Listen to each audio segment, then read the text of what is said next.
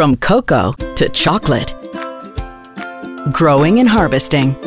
Chocolate begins with cocoa beans that grow in pods on trees found in the tropical heat of the equatorial forest.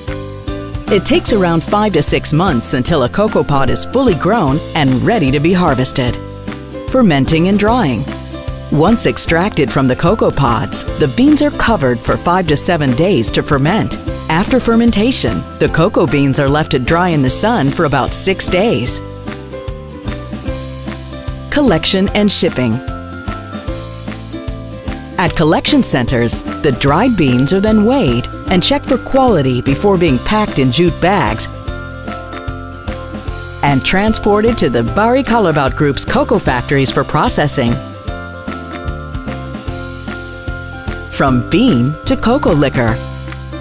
In the cocoa factory, the beans are sorted, cleaned, dried, and broken into nibs. The nibs are then roasted and ground into a very fine liquid mass, the cocoa liquor. Cocoa liquor can be further processed into cocoa butter and cocoa powder.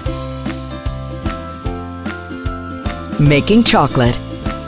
Depending on the chocolate recipe, cocoa liquor, cocoa butter, sugar, or milk powder are mixed. This mass is continuously kneaded in a process called conching, which gives the chocolate its smooth texture.